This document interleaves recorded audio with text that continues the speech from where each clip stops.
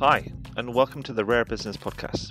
My name is Adrian Swinsko, and I'm a consultant, advisor, researcher, and writer on all things related to customer service and customer experience.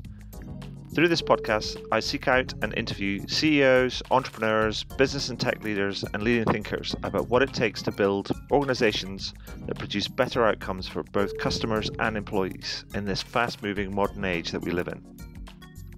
If this is your first time listening to one of these interviews, then welcome, and please do dive into the archives at adrianswinsco.com, as I've now completed over 250 of these interviews in the last few years. If this is not your first time listening, then thank you for returning, and I'll aim to do a good enough job to keep you coming back week after week. Anyway, that's enough from me right now.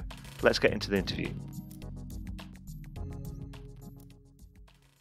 So, welcome to the next edition of the Rare Business Podcast. With me today, I have Jonathan Lacoste, who is co-founder and president of Jebbit, and his colleague, Ben Cockerell, who is the VP of marketing over at Jebbit. Hi, both. How are you doing? Good morning. How are you doing? Morning, Adrian. I am very well, gentlemen.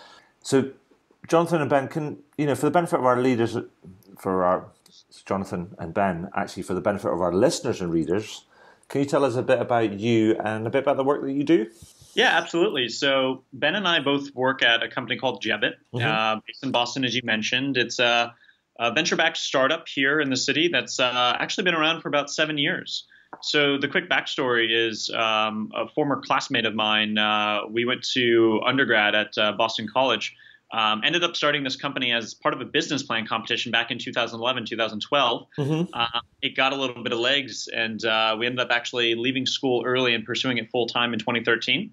And to make a very long story short, we have basically built over the past 4 or 5 years what we think to be is the world's first declared data platform. So we're really focused on solving kind of 2 core problems for our partners and companies. And we'll jump a lot more into this later and throughout the conversation today. But at a very high level, our enterprise customers and some of the world's largest, most recognizable brands use Jebbit to help solve the challenge of mobile conversion and how to put mobile first content in front of their audience. Right. And the challenge of collecting and using the most valuable first party data in a more transparent, explicit manner of collection that they get that from consumers. So broadly speaking, that's kind of what Ben and I focus on every day. Fantastic. I mean, that's really interesting. And before we get into sort of Jebbit and declared data platform and all of that type of cool stuff that you guys are doing, I mean, because you're actually in the mix and the maelstrom that is mobile marketing data and all that sort of stuff. I mean, it's just dominating the news right now. Mobiles, data, manipulation of customers, and all of this sort of stuff, Cambridge Analytica, Facebook, and they're only the things that we're seeing right now. I'm sure there's going to be more to that story as it all pans out. I mean, it'd be interesting for me to get, given that you're right at the vanguard or the front end of this, it'd be interesting to get your view on what you think are some of the main challenges facing firms right now when it comes to this idea of mobile marketing, engagement, consumer data, etc. Yeah, absolutely. I think a couple of the ones that when we're talking to chief marketing officers, chief digital officers of these Fortune 500 companies, a couple of things come to mind. One is just the creation process of content now. We all agree that everyone is glued to their mobile devices and that more attention and traffic and even purchasing power than ever before is going through these small devices we hold in our hands and check 200 times a day. The issue or the challenge, though, is how do we transform a very large organization that has been creating mobile responsive content and has been coached and programmed to create content like that? And how do we transform it to creating mobile first content experiences at scale many times a day? Right. Because to really kind of interact with this new era consumer that has a mobile mindset and is interacting for 30 to 60 seconds at a time, whether you're in line at Starbucks or jumping into an elevator and instantly checking your phone, that's a very different type of relationship and contextual conversation. So I think broadly, the first challenge is just how do you create contextually relevant content and put it out at scale consistently? And that is not an easy challenge to solve. On the consumer data front, I think broadly speaking, what we're seeing, Adrian, is companies actually have more data than they know what to do with. And the vast amounts of data they're sitting on are actually causing a ton of complexities that are unnecessary. They are because of the advancement of a lot of our technologies and analytic solutions, we're actually collecting and capturing more data than most companies even need, far beyond that. And so a lot of the challenges that companies are trying to think through is, what is the most important data I need? What data of that do I already have? And how do I thoughtfully and somewhat efficiently use that data to have a better relationship and conversation with my consumer? And again, that involves a lot of different systems and technologies, and I don't think anyone has completely nailed it yet. Yeah, no, it makes me think about the personalized kind of content that you can deliver people at scale I think is going to be a perennial kind of problem within all that. I mean, because that requires creative and writing and video and audio and all sorts of different sort of things. So I guess that's it. I can see that kind of that sort of issue sticking around for some time, unless we all en masse kind of dump our mobiles, which I can't see happening anytime soon. But the interesting thing that you can say about most brands having more data than they know what to do with, I mean, that reminds me of something. I had a conversation with Yasha Kakis-Wolf, who is the CMO across at Mozilla last year, and he was describing a concept as a result of this sort of issue, what he called lean data, is almost like only collect the data that you know what you're going to do with, or only collect sufficient data that allows you to fulfill the sort of your stated sort of objectives. I mean, do you actually think that that's one of the main kind of challenges, is that actually companies are just collecting and then thinking about it, rather than actually thinking about what they want to achieve and then thinking about what data they need? And it's almost a bit like they're putting the cart before the horse in many ways. Yeah, I think that's absolutely right, Adrian. I think when we're talking to a lot of senior marketing executives, if they had a magic wand, they might remove their entire database and start over again with exactly that in mind, which is, if you could have a conversation with any customer, what would you ask? What would be the 3 or 4 data points that would actually move the needle for you? Mm-hmm. A lot of times that goes beyond the sort of transactional or behavioral and into the psychographic. What's the why behind the buy? What really motivates a consumer? Sure. And, that's what we're really trying to facilitate here at Jebbit, which is, that deeper conversation between a brand and a consumer, mm-hmm. One where both, sort of gain from a deeper understanding, but also one that is sort of transparent and responsible in that sort of data collection and activation. And the onus is on the brand to sort of only collect what's most relevant and important, and then activate that for the consumer to ultimately see value. Sure. And I think when you're thinking about, some of the things that you mentioned earlier, where brands can get in trouble, as Jonathan said, is maybe on that undue complexity side and the challenges around data management that come from that undue complexity.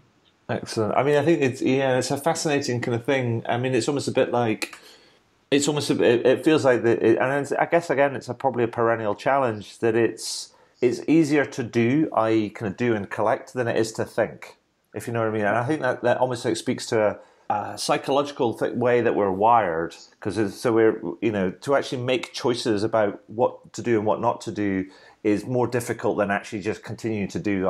Let's collect and then we'll figure it out. The data will divine where we should go, rather than actually stepping back and going, actually, conceptually, what do we need and where are we going to go? And that organizationally is always feels really hard, because it's almost like we're set up to do, because we think doing is a way to value rather than actually stopping, and sort of it gives weight to that whole that old saying, was it less haste, more speed? Yeah, I think that's absolutely right. I think when we, not to dive into the technology, but when we talk to senior marketers about their tech stack and, where they're placing their dollar, mm-hmm. Nearly all of it is going to solve the problem of personalization from a technology standpoint in terms of how you can activate that. Mm-hmm. But the smart marketers are looking at pushing more of that dollar toward the data that can underpin and power that personalization, because ultimately, if you're activating bad data in a very sophisticated way through your technology stack, what's the result? The result is probably not very good if the underlying data isn't really there to really power that personalization. And I think, I'll turn it over to Jonathan to sort of describe more of that, but that's really, when I joined Jebbit, that was one of the underpinning reasons, is that some of the data that we're collecting that's explicitly given by a consumer once activated is seeing incredible lift, and also lift in brand affinity because of that deepened relationship where the consumer understands the data that they're offering, and the brand is responsibly activating that with relevance to why they collected it in the first place. Okay. We're talking about data. You're talking about activation. You're talking about permissions and things. I mean, I guess that people might be listening to this and going, well, how does this play with the whole, particularly here in Europe, the GDPR compliant based stuff that's coming in later, this year, or actually in the next couple of months? I mean, is because it's the permission is very explicit. Does that make you automatically compliant? Yeah, it's a great question. So with GDPR, there's a couple of levels here. There's the actual collection of the data and the compliance there. And then there's the actual storage of the data and where you're housing that. And then there's the actual permission set of being able to consistently update and freshen that set of data. Not getting into the technological weeds, any technology company, whether they're in the marketing world or not, that is collecting data is going to have to solve the second challenge of housing that data appropriately based in the EU or the UK, right? So we're compliant there along with a lot of our other colleagues in the industry on that one. On the first piece, we're also absolutely compliant on how we're collecting data. It's kind of interesting. When we started the company, we thought just conceptually that it would be a better relationship for the consumer to be in control of explicitly sharing and declaring what information they wanted to have brands know about them. I never truthfully thought that we would actually get to the point of regulation already at this stage in 2018, but we already are there. And so I think that's actually a fantastic win for consumers that are looking for more control and transparency. Our technology ends and where the brand's responsibility begins, Adrian, is we're encouraging all the brands to have a overarching strategy that allows them, their audiences, to consistently update the information that they have on those consumers, right? So if you declare something at one point and for some reason you decide you're no longer interested in that brand knowing that particular data point, brands need, whether it's data collected via a platform like Jebbit or based on what you're clicking on their website or transacting, they need an overarching strategy for that. And so that's kind of where we draw the line. And so we've talked a lot about that now. So tell me a little bit more about the declared data platform that you're building, or you've built rather, and actually kind of how it kind of works, because I mean that's your approach. That's the point of difference, right? Exactly. And I think going back to one of your original questions around what are the biggest challenges we're seeing in the space today, let's put ourselves in the shoes of a marketer. The conversation that we're having is we have too much data. It's causing enormous complexities. And almost for the first time ever, enterprises are being hardwired in the past. Like, there's a reason they've been collecting so much data. The risk mitigation for them was it was riskier not to collect it than to collect it because you never know what the application is. We're starting to see that turn, though. Now it's almost riskier to collect it and not do anything with it. Risk a breach, risk a lack of trust or transparency with your consumers, lack of compliance, than it is to not collect it, right? So we're seeing this fundamental shift in how companies think about collecting and using consumer data from their audiences. And so where the declared data platform fits into that, quite simply, is what Ben was saying earlier around the idea that marketers, to really have a more personalized conversation, actually don't need 100 data points on you, Adrian. They might, right, to have a contextually relevant conversation. And so it's this idea of let's really take a step back, use machine intelligence and just, pure human ingenuity and think about what are the most important data points we need to collect to have a more relevant, personalized, contextually relevant conversation. And if we can solve that problem scalably across our consumers, that allows us to not house and sit on as much data, that simplifies the complexities, but it also builds trust and relationships. And so at its core, Jebbit helps you collect that data by creating mobile-first experiences and putting them in the midst of all of those micro moments that you engage throughout the day with a brand, on social media, in your inbox, through a text message, things of that nature. Perfect. I think that's go ahead. I think that's absolutely right, and I think one of the things Jonathan noted and is so sort of compelling about what we're trying to build here is we're not just trying to solve a brand marketing problem, we're also trying to solve a consumer problem. Mm-hmm. Forrester put out some research last year about what they're sort of calling this privacy versus personalization paradox. Mm-hmm. 75% of consumers expect and want digital personalization, but 49% have privacy and data protection concerns. And the numbers are rising when they've done the survey year over year on both sides. Mm-hmm. They want more personalization, and they have more concerns around how that data to power that personalization is being used.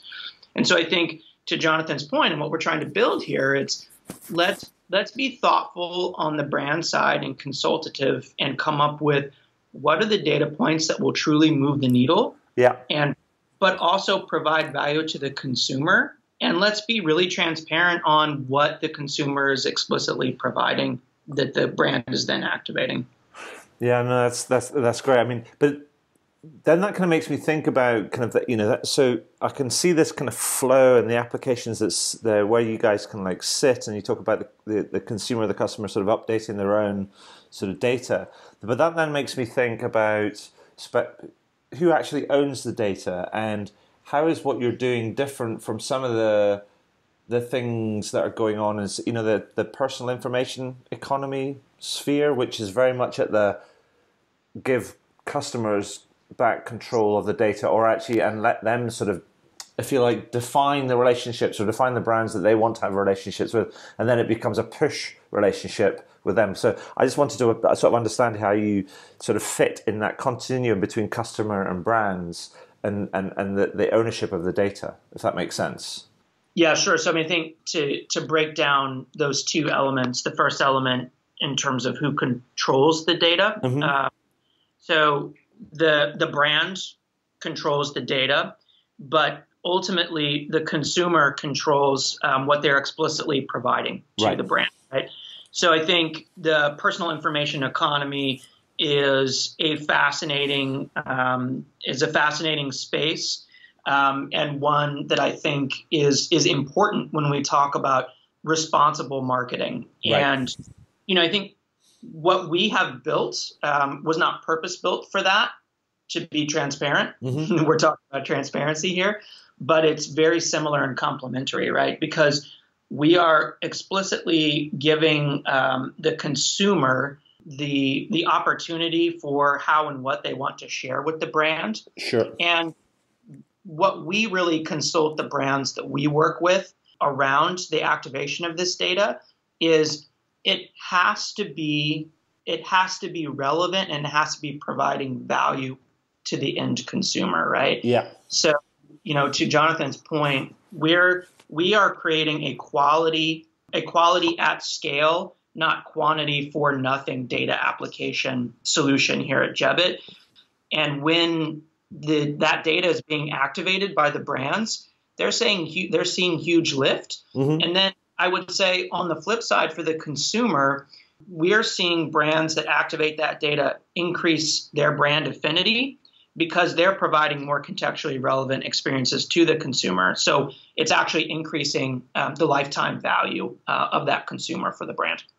Perfect. I mean, that's I can see how there's value. I mean, if you go back to the Forrester research that you cited, and I think there's this interesting, like you alluded to, there's this interesting dynamic where people say they want personalization, but then there's a whole bunch of people that have got privacy concerns. And within that sort of those people that have privacy concerns, there's a whole spectrum of different views or grades of sort of concern. And I think there's sort of the nuance, and this is a thing that's I think is emerging in marketing, is to figure out the psychographics of privacy and what that spectrum kind of looks like. And it feels like an element of control in terms of in being able to influence the conversation with what you get and what you don't, so you can tell brands what you want and what you don't want is only a good thing. But I think that what would be useful, because this is all going to seem slightly esoteric to people just kind of like listening in and go like, what does this mean in practice? Is if you guys could give us a couple of examples of like some firms that are following this approach. It could be clients of yours, for example, that just to kind of bring it to light in terms of some of the challenges that they faced and what they've done and how that your declared data platform has helped them achieve the lifts that you've been mentioning, just sort of to give it a bit more color, if that makes sense. Yeah, absolutely. So I'm very visual as well. So I'll invite everyone to kind of use our imagination here on the podcast to think through, to your point, Adrian, how this comes to life. Mm-hmm. I think there's a couple examples that are at different levels of sophistication of customer use cases, right? That provide value to both them and the consumer. Mm-hmm. So in the spirit of talking to our friends across the pond, a UK-based retail brand, Bowden, you might be familiar with them. Uh-huh.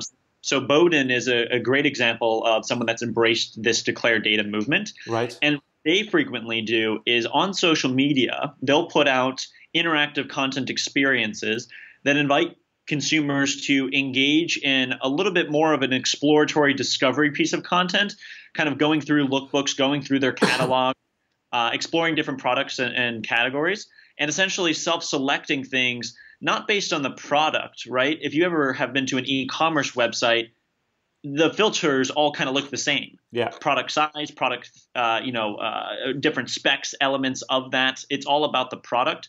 Whereas these experiences are all about the consumer. Yes. They're all about the motivations, the style, the psychographics of it. And so specifically with Bowden, what we see when they put out this type of content is they use the experience to send you to a pre-filtered, personalized commerce page on their website. But the difference is it's all pre-filtered based on your motivations and psychographics that you're sharing in that moment, as opposed to the size or the color that you're looking for. Mm-hmm. And so it's a different way of shopping, and the results have been phenomenal. For Bowden, on average, they're seeing a 34% increase in the cart size and actually around a 53% higher conversion rate. Cool. And so for a small retailer that's trying to, use social media to drive their business, that's pretty exciting.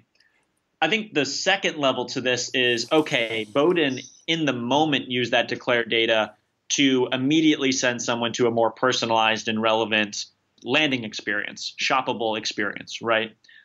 The next level is how do we continue that conversation to the next 2 or 3 touch points when you interact with them?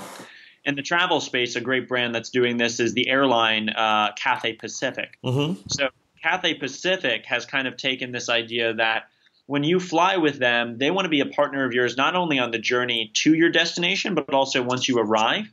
So a lot of their new products and services are not only around the flights themselves, but are bundled packages around maybe even the hotels or the excursions and activities you can do there. Right. So I know for myself when I travel, it's very personal in terms of my motivations and interests, the different types of activities and things I want to do upon arrival.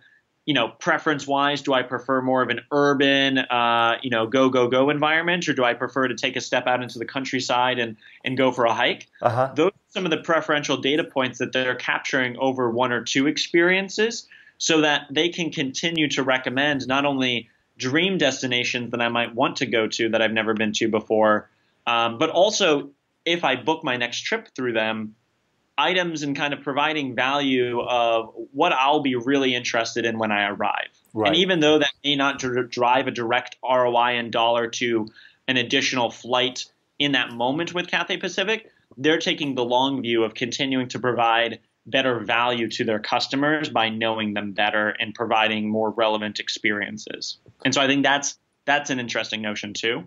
Yeah, no, I think so. I mean, so it feels to me that when you talk about sort of Bowden, it just strikes me, and it's probably like stating the blindingly obvious, but it's like if you do smarter stuff, you get better results. and some of the results, they're sort of 30-40% kind of higher kind of cart size, and what was the 50% or and above conversion rate? Yeah, I mean, you look at it and just go, why wouldn't you do it like that? That just kind of makes so much sense. And the Cathay Pacific side of things, what I like about that one is that it's actually focused on the relationship, and it's not purely transactional sort of thing. So it's almost, as you say, playing the long game, but being willing to do stuff which is, yes, it can be measurable, so you can measure the engagement of it, but it's not got an automatic and clear ROI in the short term. But it's more of a lifetime value type of play, which is kind of, so it's nice. They're two different examples. That's great. Yeah, and with both of those brands, the commonality there is they're both luxury brands, right? Right. And so having a more personalized experience is no longer a nice to have. It's kind of a necessary for any brand in that space to compete. But we're seeing it even with non-luxury brands at a much larger scale as well. If you take someone like eBay, they're any brand the size of eBay has more data than they know what to do with, kind of going back to our prior conversation. Sure. And so they've gone at it with a really interesting approach of a very focused set of 5 or 6 data points based on the category you're shopping to try and personalize your experience at every touch point with them. So to give you an example, in motors, that might be the make or the year or the model of your current vehicle versus your dream vehicle, and customizing all of your parts and accessory different offers to you based on that very simple data point. So it's one of those interesting things where, regardless of if you're more on the luxury side aiming for personalization, or if you're a mass market global brand, we're seeing it come from both ways. And the stat line for someone like an eBay is, when they leverage this more personalized approach using declared data, it actually has driven a 54.5% increase in a pure A/B test. So, right. When we get back to the question of what's the motivation for brands to collect data and leverage it, when used thoughtfully, and to your point, when the correct data is in use in these applications and systems, it can be extremely valuable, not only to the consumer because they have a better experience and they find products that might be a little bit more interesting, but obviously to the brand as well in helping drive their bottom line. Perfect. I mean, there's some great results, and and really good sort of top line sort of headlines. But I mean, if I was to say, gentlemen, if you were to boil it down, and sort of imagine that there are some executives, marketing professionals, entrepreneurs, leaders that listen to this interview or reading the highlights, and they're thinking, yeah, we need to get better at the whole marketing and data and personalization, or we're just drowning in our data and we're trying to figure out how to do things better. What advice would you be giving them right now? I mean, where should they start? What should they do first? The best thing is actually to take a step out of the day-to-day and thinking about what you currently have, whether it's in terms of contents or data or channels, and just ask the very simple question: if I had to rank the most important things to know about my consumer, what would that be? And a lot of the times we find a very helpful antidote on that is actually imagining yourself having a coffee conversation with your consumer for 5 minutes. Yeah. What are the questions? What are the things you would want to know about them? Whether you're on the B2B side and it's a prospect, or whether you're a large consumer brand, there's probably a couple things that come to mind. So we would kind of encourage you to think about that. And then at the same time, how does your audience engage with you most frequently, and when are they most in a state of mind of discovery and conversation as opposed to direct response and action? Right. And if you can kind of think about that, then you can ask and start to activate the very simple execution of putting a couple pieces of content in those more discovery-minded moments and asking those couple of things that you would over a coffee in that content, and providing immediate value to the consumer through some type of better shopping experience or maybe even an incentive. And so at its most simplistic form, that's where a lot of marketers and executives start with, in thinking about the most important data they need and how to actually collect and use that data. Perfect. I mean, it's old school, kind of back to basics. Put yourself in your customer's shoes, or get start flexing or building up or exercising your empathy muscles.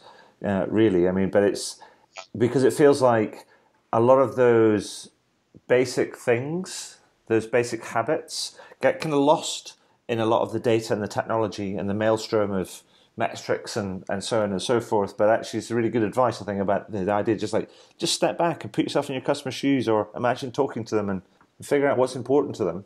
So yeah, no, sage advice, gentlemen. I think all round.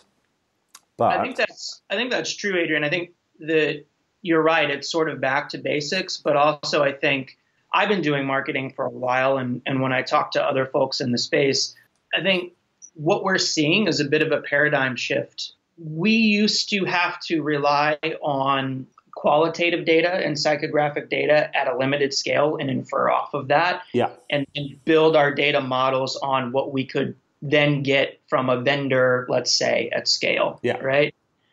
There's a paradigm shift where through the magic of mobile traffic, you can have that one-to-one conversation and get that psychographic data. Like Jonathan said, have that cup of coffee with your customers. And when that data is activated, it's the best data. Mm-hmm. So when I talk to marketers in the space too, one of the things that I say is the data funnel is flipped, and you can actually lead with differentiated first-party qualitative psychographic data at scale. And just to add just another point to that, we're all moving to a direction where proximity to the customer is the most important. Yes. And why would you outsource that? Do you want to rent that relationship or own it? When you have the right data in-house, you can own that relationship and grow it over time versus rent access to it. Yeah, no, that's completely, like, it makes complete sense. I mean, it always seemed rather, I can understand the economics of it rather, around, in an analogous thing as around when people outsource their contact center operations. And so I get the financial argument for it, but it's a bit like what you're saying, is that do you want to rent that relationship or own it? Particularly when contact centers, for many brands, is one of the first times that people have that human-to-human contact. And it always struck me as being a kind of a strange thing to do, to want to outsource your relationship with your customer. But that is a conversation that many companies have been having, and the outsourcing business continues to grow, but there's also a lot of people that are bringing things in-house. So I think you make a great point. But gentlemen, we've talked about a bunch of different things. I mean, is there anything that I've asked lots of questions. Is there anything that you'd like to add that we think that we've missed out in terms of a nuance or flavor of this sort of thing before I ask you my final question? No, we've really enjoyed the conversation, Adrian. And of course, thank you again for having both Ben and I on. To be honest, the only thing we would add is that this is something that a lot of people are struggling with right now, and it's okay to have uncertainty and not know the answer. Mm-hmm. And so if there are listeners or there are folks that are kind of thinking through what their consumer data strategy might be or how this all comes together, certainly feel free to reach out and give us a ring or go to Jebbit.com. Generally speaking, if you want to get started and kind of do this activity on your own and thinking through this, it's a very easy three-step process.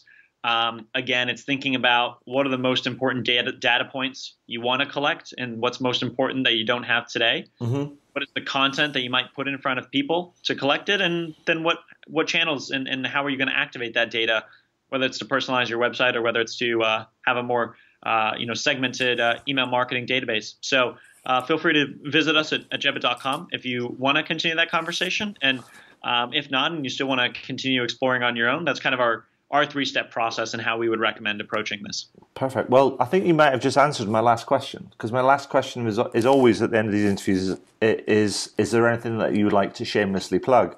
Now, I don't think that was a shameless plug, but it was pretty plug-ish, and that's kind of fine. But is there anything else that you'd like to shamelessly plug, like world peace or a cure for cancer or something? Because, just go for it. Well, now if we say anything other than those, sort of altruistic two things, will look terrible. But I guess what I would just say, Adrian, is at Jebbit, we're super excited about this future that having a better relationship and a deepened conversation between a brand and consumer can have on both sides. for a brand's bottom line, and also for what's most important, which is what the consumer stands to gain from that. And Sure. I think that as we enter this new era of transparency and responsible data collection and usage, both are going to stand to gain. And we're excited at Jebbit to be, I think, building something that is really world-class in terms of helping facilitate that solution. Perfect. Jonathan, Ben, it's been a pleasure talking to you today. I think you're right in the heart of a really important issue. This idea of giving customers kind of what they want on the terms that they understand and being protective of that, which allows them brands to achieve better sort of economic and financial results, longer kind of relationships and all those different things. And so it's a very clever and interesting kind of way to do it. So I congratulate you on what you're doing.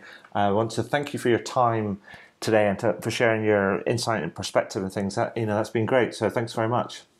No, thank you very much for having us on, and we appreciate you taking the time to kind of shine a spotlight on these important issues because, as you mentioned, the world's changing quickly, and we're all here to learn together. Perfect. Thank you. Thanks, Adrian. Well, that's it for another interview. I really hope you enjoyed it. Now, every time I complete one of these interviews, I learn something new, and I try and incorporate that new learning into my writing, my speaking, my workshops, and the consulting that I do for my clients.